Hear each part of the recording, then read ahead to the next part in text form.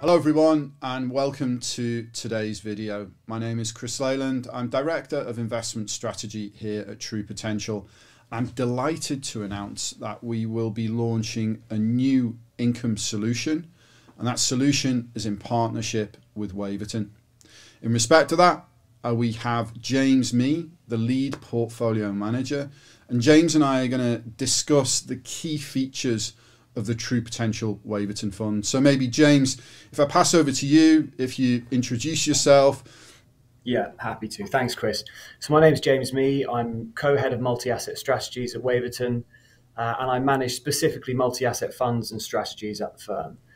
I sit on the asset allocation committee and the global stock selection committee. So I cover both the top-down and the bottom-up perspectives of our investment process.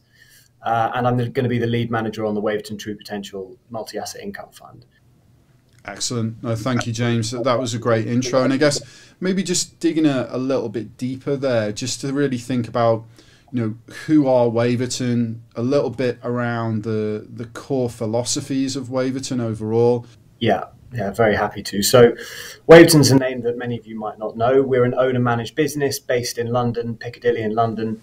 And we're an investment managed business. We were founded in 1986, and today we're managing about 9 billion sterling in AUM. And we manage money on behalf of high net worth, ultra high net worth, charities and other institutions. And we do that across a range of strategies. So that would include specific asset class, specific strategies, as well as multi-asset strategies as we are with you, and risk managed. In terms of the core philosophies of the firm and in particular how we think about managing money on the desk and within the investment team, really we start with risk. And that permeates everything that we do. And when we talk about risk, we're not talking about volatility per se. We define risk in two very specific ways. The first is underperforming inflation. So not maintaining the real value of capital invested over the long term or over the period of your investment time horizon. And the second is permanent capital loss. And combined, they really instruct everything that we do from a bottom-up stock selection perspective, but also from portfolio construction perspective. We're global, as I've mentioned. We have a legacy of investing globally going back all the way to 1986. We're multi-asset and we invest directly. So this is not a fund-of-fund strategy. We're investing in equities, in bonds, and in listed real assets, etc. Why choose Waverton? Really, we think it's the investment pedigree of the firm, of the team, of the individuals, but combined with the collaborative culture that we have as a firm and on the investment team. Another reason is the risk-based philosophy. Risk coming first is not something you hear very often. It really is. It really does instruct how we invest, and how we think about capital allocation. We have a very clearly defined, clearly repeatable process, and we have a proven track record of delivering very strong risk-adjusted, not just absolute, but risk-adjusted returns across a number of different market environments. And you've had all manner of different market environments in the last 2 years in particular. James, that was fantastic. No, it was a really, really good overview there of Waverton.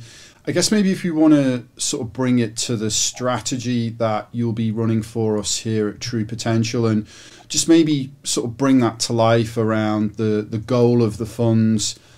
Just think a little bit around, I guess, for clients who are listening, what's really the sort of unique selling point of those funds?